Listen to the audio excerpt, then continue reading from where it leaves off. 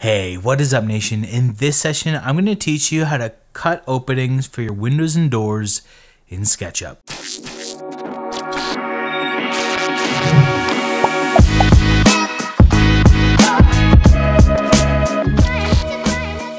Alright, so we have SketchUp Pro 2018 open here, and I'm just going to really quickly make a window that's essentially a skylight, and we're going to use that as a window or a door.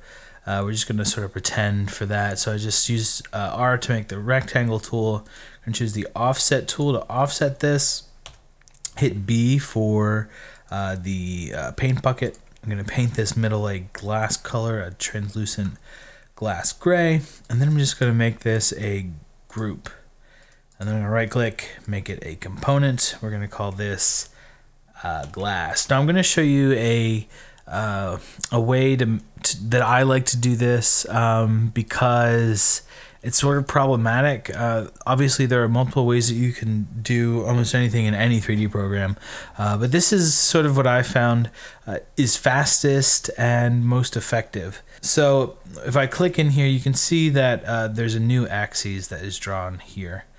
You can obviously always move that axis, or not move the axis, move your object in relation to that axis. So this is basically the plane, the cutting plane, the shape that you have that is on that axis. So this looks good for me, and then I just want to offset this a little bit because I want there to be a little bit of an extrusion vertically from outside, and then I want this to also be extruded down. So I want there to be a little bit that sticks above the roof, and then I also want to go down.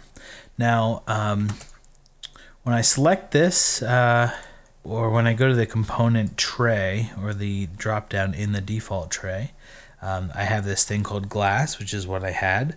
If I go to edit, you can see that glue to, there's some different options here. I'm going to choose any because I want to be able to use this as a door and a skylight, so that's why I'm going to select any, and then I'm going to also check this little box that says cut opening.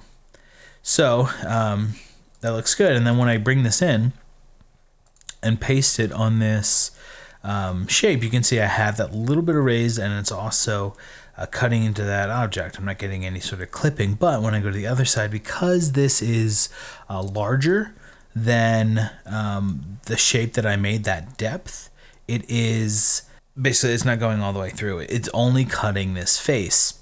And one other thing that I just want to point out is that this is not a group. If this was a group and I try to place the glass, it will do that angle, but it won't cut the surface. You can see you're getting that sort of, I don't know what you would call that, techno vibe when I rotate around, because there's two faces that are overlapping there.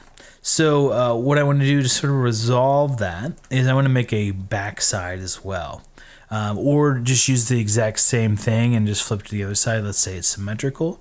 You can make a separate one, but I'm going to show you in this video how to use the same object to get on the reverse side. So we're basically going to make two of these instances. Now the trick to this is that once you have this on here, how do you get, oh, let me ungroup this.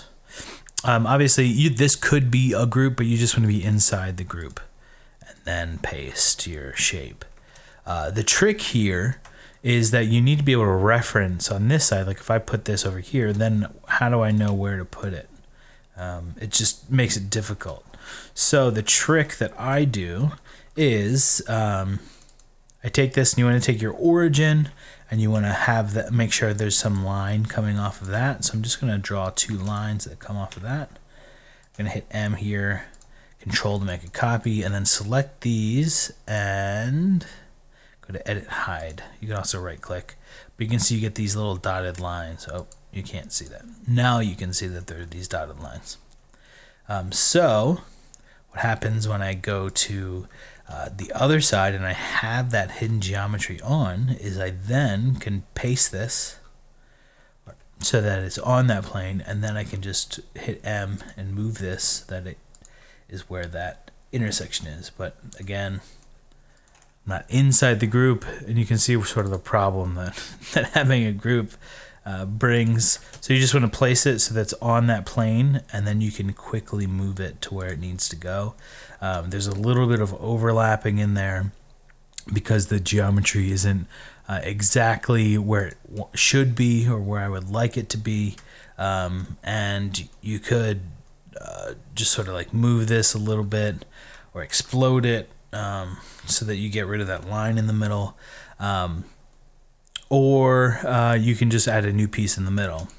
But this sort of visually gives you what you're looking for. It even has like these two little lines in the middle that kind of look like they could be insulated piece of glass. So this is the way that I like to do it. The other way is that you kind of have to like cut a hole, and then it is problematic because you're making more geometry. So this way you're doing a little bit less work. The only issue is that you just sort of have this like issue in the middle, and that may or may not be what you're looking for. But I think this is sort of like a good compromise. If you wanted to get rid of this line, you could always hide these. You'd still have an overlapping face here. So if I select these and I go to edit hide, that helps get rid of the faces. If I hit hidden geometry off, so it looks a little bit smoother. Oh, I'm not inside, I guess. Let's go in here. I'm gonna hit Control X to delete this really quickly. So if I would just want to take these lines in here, let me just select them, go to edit hide. Okay, so we hid those, and then I go to edit paste in place so I can get my window pane back. You can see that looks smoother. Now I know there's an overlapping face in there, but probably most people wouldn't know. So I think that's a really good option. And then, you know, when I go to put it on this door or put the door in, it's already done. And the same sort of thing.